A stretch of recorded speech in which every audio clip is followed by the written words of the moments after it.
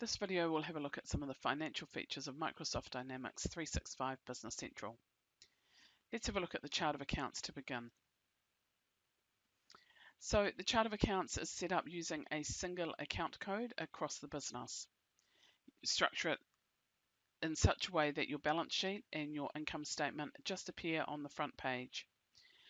You've got totaling accounts and heading accounts so that you can group things together, and you can essentially print this off and you've got a trial balance. From the chart of accounts page, you can personalize the screen as we've seen in other videos. We can drill into the details of any transactions, and we can drill into a card. So let's have a look at the purchases card. Whenever you're in a card window, you've got to look for these show more features to be able to see some of the fields that may be hidden. And you can close out these note panes to give you more real estate on the screen. So you can see we've got different categories and subcategorization available. Posting groups can be defined at a GL account level, meaning that you can define whether or not a specific GL account is subject to GST or not. That can be quite handy where it comes to things like bank fees. You can see there's a consolidation section here, and Business Central has got some strong intercompany functionality, allowing you to process transactions between one database and another automatically, and then also running consolidation processes for group level reporting. You've got exchange rate functionality as well, also within the consolidation. Underlying the chart of accounts, we have dimensions. You can have any number of dimensions in the system. Up to 8 of those can be set as shortcut dimensions.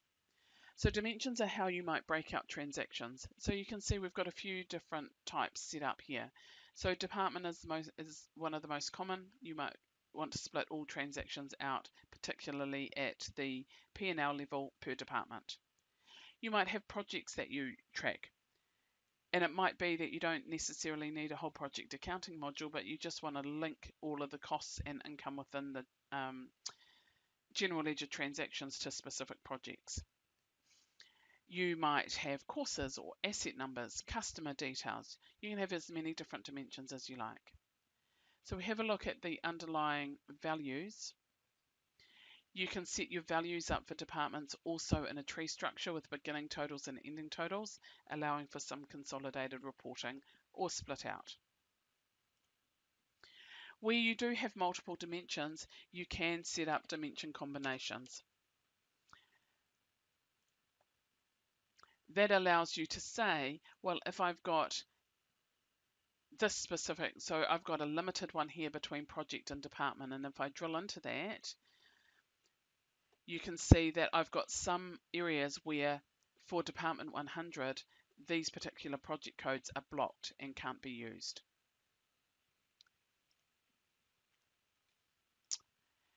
At a reporting level inside the system, you've got the ability to use account schedules. So some of these come shipped with the system, and the idea behind an account schedule is that you can create a report. You define the different rows that you want and different totaling, and you can then also define how the column for the report will look across the page, and you can have different column structures.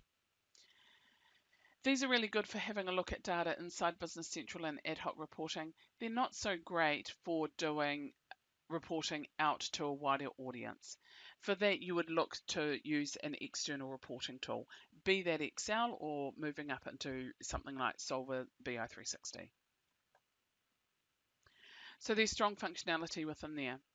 Within the columns, this particular one is saying that it's a vehicle. And if I just have a look at the overview of it, related overview, what you can see is I've got my dimension values as columns across the page, and then I've got some totalings of the different pieces of it. So you can cut and dice your data with dimensions and so forth in any way you like. You've got budgets that you can load. So if we just have a look at the GL budgets, I've got one set up for CapEx projects. The budget window, you can be restricting by account filters, over date filters, whether you're budgeting for income statement. You can show what you want to see as lines, what you want to see as columns. You can also send it out into Excel and modify your budget from Excel. That is certainly the easiest way to do it, particularly if you're budgeting down to a dimension level. So there isn't a way to create your budgets based on formulas or functions or anything like that. It is very much a export and import functionality. The GST functionality is pretty strong. If we have a look at our GST statements, you can set up the GST statement so that you are bringing out all of the different types and lines of GST.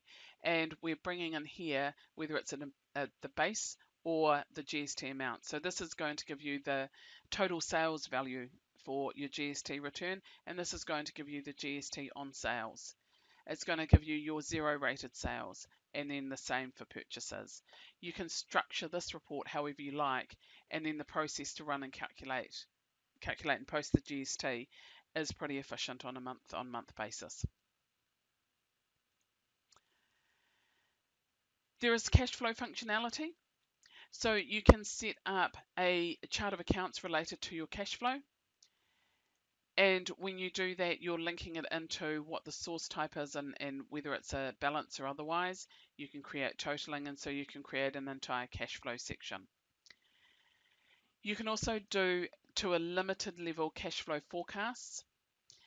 And when you're working in the cash flow forecast area, that is where you start to put some rules in place, and you've got some payment discounts and so forth, and you can then create a cash flow worksheet. Within the cash flow worksheet, you can add additional items in here, you can change cash flow expected dates and so forth, and this data could then be used in reporting to give you a cash flow statement. It is limited, it is about more manual functionality. You can't put assumptions and so forth within here. You would be splitting some things out manually. So it's at a limited level. Currencies are pretty strong as well. You can have multiple different currencies in here, and you can load different exchange rates associated with those currencies so that full multi-currency functionality is available. Okay, if we have a look at some general journals. So you've got your you can set up different journal batches. In your journal entry screen, you can have this as detailed or as simple as you like, with things like I've got my department code sitting in here. So you've got date, you can do journals back to some of the subledgers as well. Whatever you have set up here, this field will then be looking up from that particular chart of accounts or customer listing or vendor listing. You can see you've got balance accounts out to the right, so you can create one-line journals with a balancing account number, or you can create multi-line journals. You can copy and paste into your journal entry screen from Excel, or you can use the Edit in Excel features to create a journal template to publish back. There is workflow capabilities, if you wish to use them, that you can set up to create journal batch approvals and a number of other processes within here. So with journal batch approvals, you might have it that if user is Heather, then it's approved by Lionel, or things along those lines. So if I just drop into this one, you've got different restrictions and so forth that you can put in there. All transactions in the system end up in the general ledger, and from a transactional inquiry level, we're going from the general ledger entries. So the general ledger entries record everything that has happened in the system. You can see some dates here with a C on the front. These are your closing journal entries when you close out your income statement. Within the list, we can make use of our filters and so forth to create different saved views of information. So I've got ones for vehicle insurance. We can push this data out into Excel as needed. We can filter and sort accordingly to find information. If you drill into anything from your chart of accounts, so whatever value we drill into is going to automatically filter to that chart of account code, so you're only seeing things associated with that chart of account code. You can go back and find the entries associated with any transaction. So by clicking on a line and find entries, we can see all of the different transaction details that were associated with it. So something happened in the customer ledger because this came from a posted sales invoice. And we can then drill back to any of those areas. There are also some other quite neat little features like deferrals. So you can set up different deferral templates. So for my insurance, I want a deferral of 100% and I want it over 12 periods. So when I apply that deferral, which I could do at the time of entering a purchase invoice or against a journal to clear out an accruals account or anything like that, then it's going to take 100% of that value and split it evenly over 12 periods. You've got different ways of calculating it. You can have a user-defined one, equal, straight line, and you can do that how you like. You also have recurring journals that you can set up.